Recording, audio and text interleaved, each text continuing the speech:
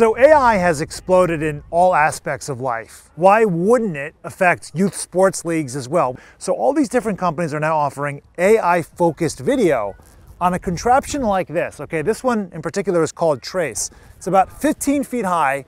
You see at the very top of this pole, there are 3 cameras up there capturing an elite soccer practice for basically 8-year-olds. They're all playing over my shoulder here.